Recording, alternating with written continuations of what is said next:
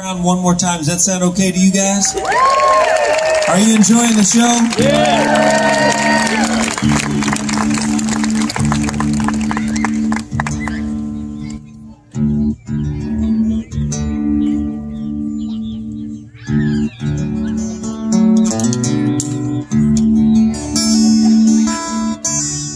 They were both made of leather, both black and frayed and worn. I was brought up to respect them since the day that I was born.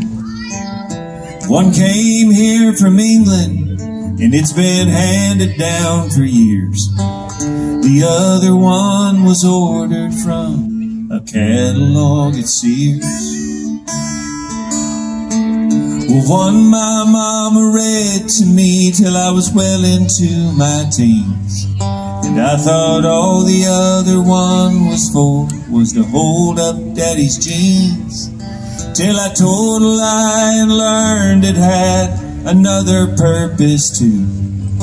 Out behind the shed my daddy said, "This hurt me more than you." 'Cause one had my daddy's name on it, the other said King James. With love that taught us lessons, but we feared them both the same. One led us to heaven, and the other left a welt. But those were the days when kids were raised with a Bible and a belt.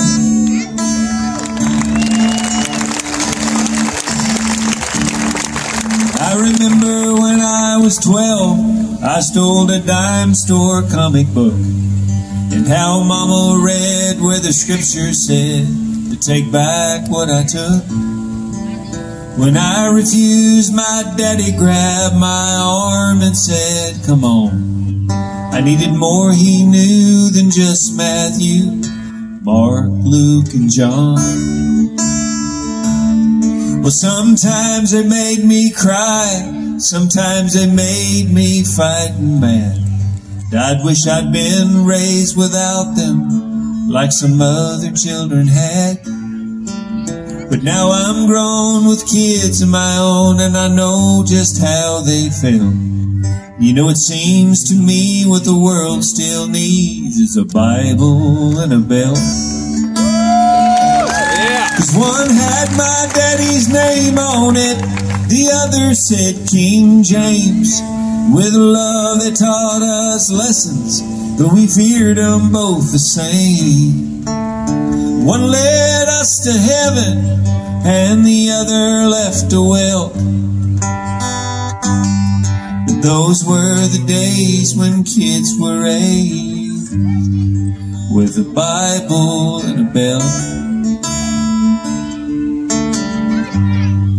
These are the days when kids are raised with a Bible and time out.